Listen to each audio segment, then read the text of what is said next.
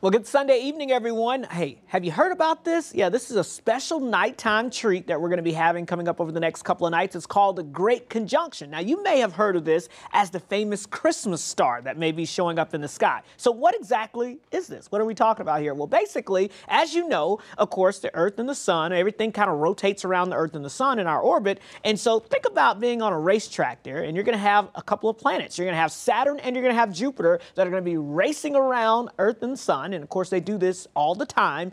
But what really is happening here that's going to be interesting this year is, for the first time in about 400 years, they're going to line up in which a way that we're going to be able to see them. And if you look closely, they'll look like they're almost one planet or one star, and so they'll appear fairly bright. And that will be occurring over the next several nights. So with the Great Conjunction, it will be visible for the next few evenings across the area. Again, this is the closest encounter for Jupiter and Saturn over the past 400 years.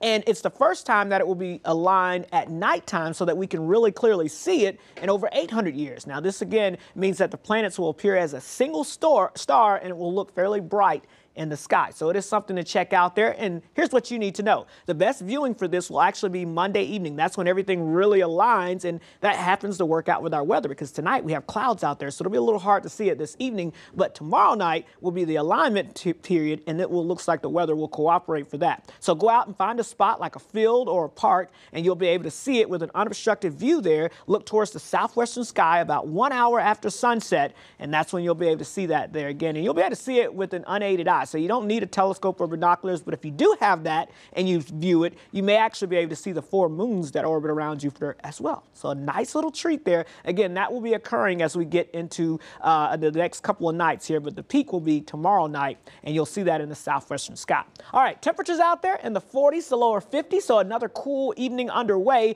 We'll head down into the 30s tonight. Watch out for a little fog with increasing clouds. Your Monday, sunshine, breezy but mild temperatures as we warm into the 50s. We're still tracking a mild start to the work week, but we're also still tracking that big storm system that's going to tap into some frigid air just in time for Christmas Day. And watch these temperatures. It's going to feel like it's in the 50s to near 60 on Christmas Eve. It'll feel like it's in the teens as we get towards your Friday. So yeah, Christmas Day looking very cold out there. Here's your 4-day plus. Again, we're in the 50s, then the 30s by Christmas Day for a high. That's in the upstate. You'll be into below freezing in the mountains, and maybe a few snowflakes as well.